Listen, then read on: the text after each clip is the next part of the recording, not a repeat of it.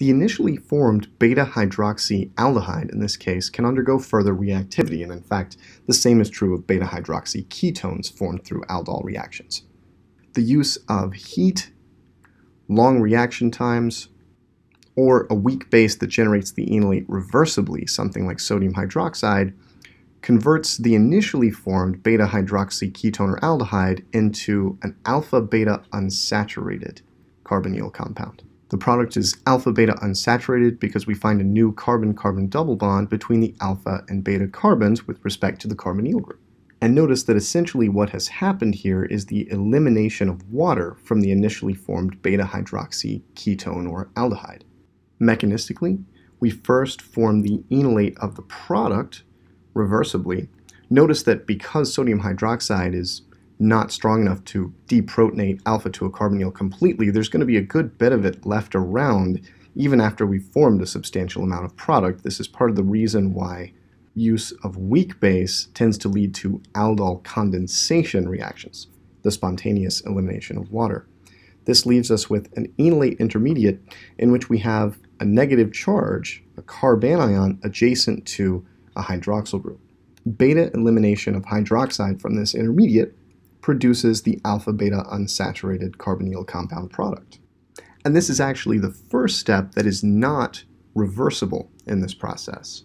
And the reason this step is irreversible is that it establishes a conjugated system in the product, a 4-atom pi system consisting of the beta carbon, the alpha carbon, the carbonyl carbon, and the carbonyl oxygen.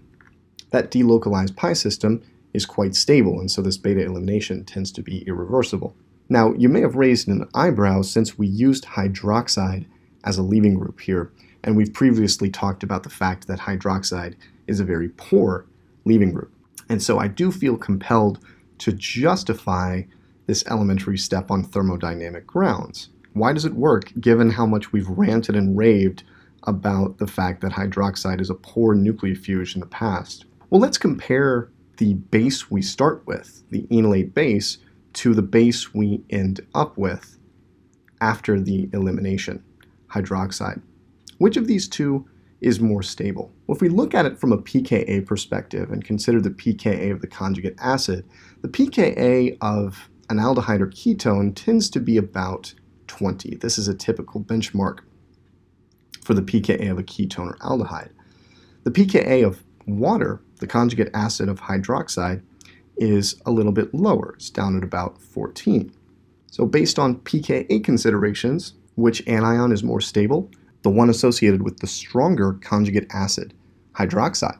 This means that in converting the enolate into hydroxide, we are going from a less stable anion to a more stable anion. In other words, the step is thermodynamically favored. This step is aided by what we talked about previously, the fact that we're establishing a resonance delocalized conjugated pi system in the course of this step, which lends additional stability to the neutral product, in fact, that doesn't really show up in this argument regarding the anions. This is one of the only circumstances really in organic chemistry where it's okay to use hydroxide as a nucleofuge, for the very specific reasons that we're setting up a delocalized pi system and we're converting a less stable anion into a more stable anion in the process. We've just seen the elimination of water from an aldol product under basic conditions, but acidic conditions, specifically an acid catalyst, can also promote this elimination, and this is extremely common in acid-catalyzed aldol reactions, which we'll look at in detail in a later video. Again, the product is an alpha-beta unsaturated carbonyl compound, and a byproduct is water. What has happened here is the elimination of water from the original beta-hydroxyaldehyde or ketone. The mechanism here is a little bit different though, because of course it doesn't go through an enolate intermediate since we're under acidic conditions. Instead, a process we've seen before occurs first to generate an intermediate we've seen before. Tautomerization occurs in the first two elementary steps to give an enol intermediate. I won't show the details of that, I'll just draw the enol tautomer that forms. Tautomerization produces an enol with a hydroxy group beta to the original carbonyl carbon. And this is acid catalyzed, so we still have acid around, and where we're going from here is ultimately the elimination of water from this to set up the unsaturated carbonyl compound product. In order to eliminate water, we need to turn that hydroxyl group into a better leaving group under acidic conditions, and the way to do that is to protonate the oxygen that will ultimately become part of the water leaving group.